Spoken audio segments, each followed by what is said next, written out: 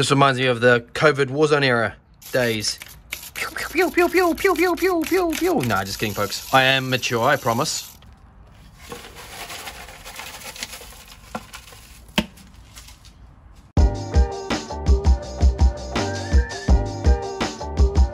Alright, this is fern moss. Now, I love it because it grows in my garden, A, and B, it strips off very easily without much effort, like a little pancake, and it looks epic in like bioactive, or if you want to do like a New Zealand native terrarium, or any kind of terrarium actually. It's just little epic moss that grows here in New Zealand.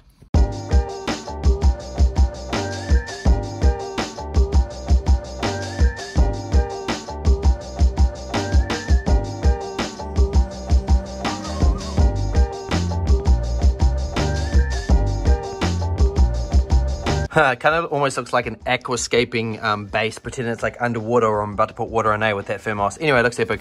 So I don't know what else to put in here. I don't even know what I'm going to put in here. This is more of like a building this for fun. This is what I like to do. And look, this is, to be honest, why I started a YouTube channel. I thought, you know, why don't I mix my hobby with YouTube? I've always wanted to start a YouTube channel.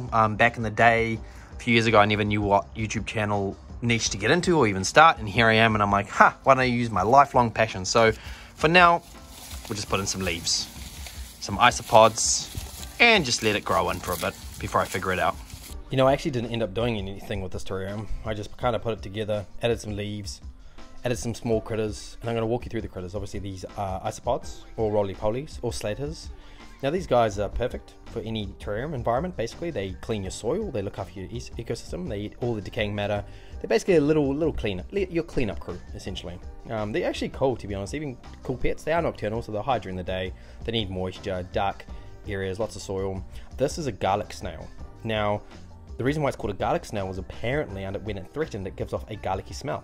So my final batch have started hatching from the original OG 25 crickets, which is, I'm pretty excited about it. I mean, I can now finally, I suppose, that's it, done. The eggs are all hatching. I don't have to worry about any more incubation periods. Well, until future. Now, you know, I've changed my mind. I thought this was it. I was just going to raise all these baby crickets and then feed them out. But then I'm just like, nah, you know what? It was hard, but it was worth it. I'm just putting in their food. So these guys are just all hatching, little cute little baby phase, coming out with pinheads. But nah, man, it's like they're hard, but then they're easy at the same time. So I suppose the reward of the fulfillment and what I get out of them, which is feeders, essentially, it's going to pay off in regards to, you know, I've got like all these hundreds coming through. They weren't that bad. I've got now all my bins set up, and I think I've got a system now which will work. So I've got my breeder bin, I've got my feeder bin, I've got my hatchling bin, and I've got a spare bin, which is basically for additional hatchlings or when they start staggering, because it's like the first batch that obviously hatches will outgrow the next batch. You don't want to keep the pinheads in with the slightly bigger ones. This is good. I'm excited. But yeah, these guys are finally popping out, and I've just given them some dog biscuits, spinach, carrot, and water. So they're starting to come out. There's like 5 or 6 already that are jumping around, which is good, and there'll be plenty more to come. So let's get these guys back on the incubator, or should I say the heat pad, and wait for the rest. All right, so you know what I'm doing? I am going through the hatchling tubs. These are the older ones, right? I get them out of the cricket tubs thinking that all the eggs are hatched out and all the pinheads are running around, but make sure you keep them for like an extra couple of weeks, because you still find the odd pinhead or hatchling pop up and you're thinking, oh well, that would be a waste. Save them all if you can, because they will have delayed hatching. You know, they can delay the eggs from the adults. Yeah, I've already found 2. Now I'm looking for any more, because I'll be deep in the soil, so I mix it around and I'll check it like every day. I'll come back and I'll also still remist it, because that might help them come to the surface. It will help them hatch any other eggs hatch. So, you know, and I'll keep these for at least like another 2 weeks just in case. And I'll actually keep the soil because I'll just rinse and repeat. I'll reuse the soil for the next batch of adults. So recycling. So I was doing some welfare checks. Skink's running around. I was doing some welfare checks on the leopard geckos, and I've noticed Icky is very, very dark. So for those that don't know, she's not a bright yellow self. Not a bad thing. Just means that she is about to shed. So that vid is coming soon. So full shed. So it's funny, eh? Like we only get a few morphs in this country, but we mainly just have the wild type, right? Which is just traditional leopard gecko. But as you can see here, I don't know if you can see very well. I'll probably get nice and close and personal. You'd almost think this is like a morph because of how dark she is. You'd be like, oh, that's like a sunburnt, dark charcoal tinge leopard gecko, but it's not. She's not. She's just getting darker. She's about to go through an epic shed. So she's been spending a lot of time in her damp hide. Now her damp hide is a super simple plastic Tupperware with a hole on top and spackle box in it, and it stays over the heated area, one heated area of her enclosure. And what that does is it basically will promote additional moisture in her skin so that she can have a nice easy shed, and that's why they go into their, I suppose, moist hides. It's good for shedding their skin, for them to get extra humidity, helps with the shed. But oh my god, look at my skinks. Skinks are so dumb. Look at them, honestly. That's what they do to me. They're so nosy, eh? They know, they're like, what are you up to when you're leaving? They're probably waiting for food, to be fair. This is one of my Terrarium skinks. He's enjoying time in the sun as well as probably waiting for food. And what do I give him today? Mexican greens, that's what they eat. They love their greens, so let's do that. I never used to think, like I used to think and try and give these guys like a bit of everything, but now I literally just give them a bowl of greens because, well, they love their greens. They seem to love Mexican greens. Like they'll smash that whole plate, and I kind of treat it like I kind of treat it like almost like a digestion day where they get like more of a lighter meal. But you know what? They actually eat less insects. I try to give them crickets, locusts, mealworms, waxworms. Dapple's always keen. He's always keen for a meal. He'll come out, say look, and he's getting really good with me. Like he's really curious. He knows I'm here, but he knows I also fed him, meaning that he's like, okay, well, Max is there. I'm going to keep an eye on him. And they kind of gotten to the point where I can kind of sit here and talk. They're actually more curious if I just sit here still watching them, like I pretend that I'm not here. That's when they'll kind of be a lot more wary of my activity. But right now, like if I move around a little bit with my head, or if I'm just talking, I kind of look at him, I look at Bo, I look at the camera, he'll kind of sit there, he'll watch me. I think Dimple is lazy. She'll just sleep for ages until it gets a bit warmer in the day, because it's pretty early still. It's like just before lunchtime, so just before midday, and it's a colder day today. So yesterday it was like 25 degrees, it's super hot.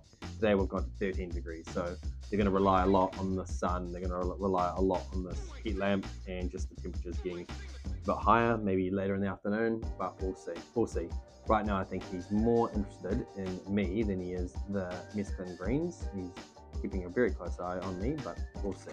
Yo, this little Paludarium is looking dope, man. This is my Japanese fire-bellied Newt Paludarium, and I added fern moss to the other side, and it started growing. That's the beginning when I first put it in. Look at that, it's an absolute jungle, and look at it, I put more in it, and it just sprouts. I don't even know what it sprouts. It just sprouts like grass. Look at all the bits and bobs, man. This thing's gonna be epic. I want it to grow to the roof, so essentially it's gonna be like a grassy, mossy backdrop. Anyway, here he is, old fig, honestly. He is a Japanese fire-bellied Newt, an adult. He's got purple sheen to him. You can't see him just yet, but you know, I've just got two, and they're chilling.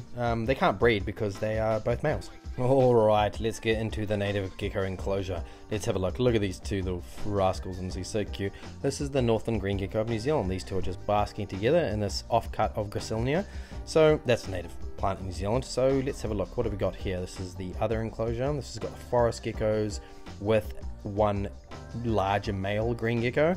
Let's see. Oh, there he is. Look at him. There he is. That is a forest gecko. They are nocturnal, but he is going to come out for a bask because he's like, mate, I need the sun. I love the sun. I'm going to enjoy it. I'm chilling. I've got a bit of shade on me. That looks lush, man. So I've just reset the mister just to make sure it's working. Checking out the tree frogs. Alright, let's see what we've got here. This is my whistling tree frog terrarium, or paludarium, or cage, enclosure, whatever you want to call it. A bit of water. These guys don't need a large pool of water. They just need a small body of water. They're not great swimmers. They are arboreal tree frogs. There should be 10 in here. Now they are small frogs, so there's plenty of space for 10 of them. Look at that plump little chocolate frog. Anyway, look at this thing. This thing has absolutely grown. The Arcadia LED light, the jungle dawn I got for it, is working wonders. Everything's flourishing. I almost need some more plants down the bottom, but at this stage I'm like, nah, I'm just chilling with this. It's fine. The water level, I need to add up the water level. Yeah, flies do my head in, man. They just like drop in and they die. They're idiots, basically. There's a rock right there they could have climbed out. But anyway, so this is what I will show you is what tree frogs can get up to. This is some of my other group in another enclosure. Honestly, he's just hanging out. I don't even know what he was up to. I thought he was stuck, but literally he just plopped down after that. So anyway, alright, here we go. They're all hiding. They're nocturnal. You will see them come out during the day. Sometimes they even kind of like bask above the UVB bowl, but not often.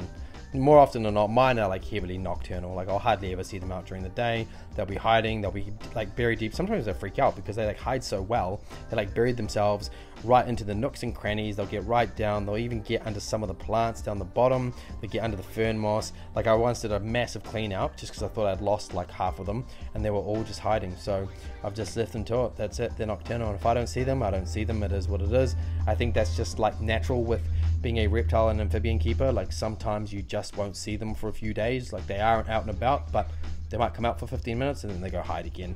And that's same with lizards, geckos, skinks, whatever you have, turtles, tortoises.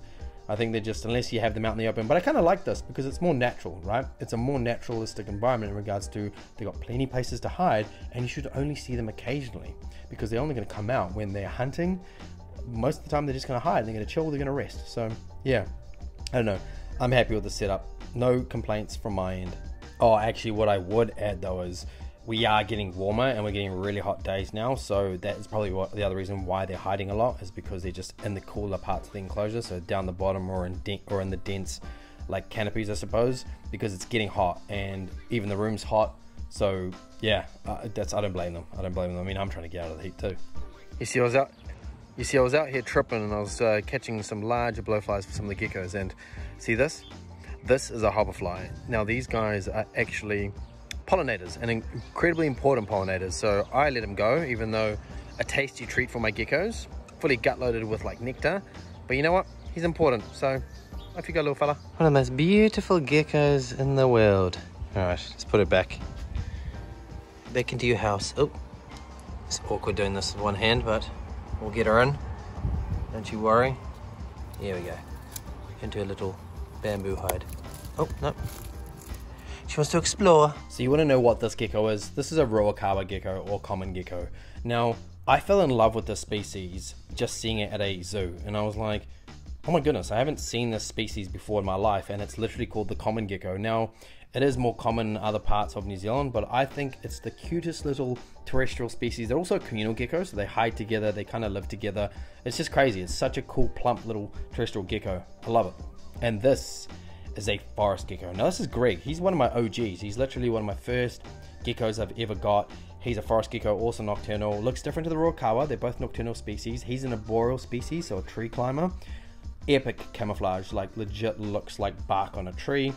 He's a bit of, you see he's opening his mouth because he's grumpy. I've taken him out during the day. But you know what, Greg? I wanted to show you off. I'm proud of you. You're awesome. You're an amazing species. People around the world need to know you exist. Yeah, I mean, what can I say? It's a dope gecko. And also, it's like, this gecko lives at the bottom of the world and only at the bottom of the world. So how can you stand there and say that there are cooler geckos out there? Like, look at this thing. Look at this licking its eyeball. I mean, a lot of geckos do that, I'm not gonna lie, but still, it's special. It's special. It's a special endemic animal to New Zealand. I have a permit to keep these guys. I'm super lucky. I want to show these guys off, but anyway, yeah, New Zealand gecko. New Zealand forest gecko. Lives in the forest. Yeah, that's it. Greg. He's dope. Come on, Sav, you lazy bitch. So my dog's being house sat today, so... Sorry, my dog's being walked today, so... I'm gonna let her out, have a run. She's chilling. Is she wet? No. Oh my god. No dog, no problem. See how she like flattens out her whole body when she's in the sun? She's like... Yeah, they try and get the most sun as they can. When they're basking, they just warm up the whole body, like a little pancake. Just interracial. Lol. So I'm gonna leave you all with this. The suspense of this juvenile New Zealand forest gecko basking. Watching me as I'm watching him. And you know what? That's a dope fucking animal right there. Is it not?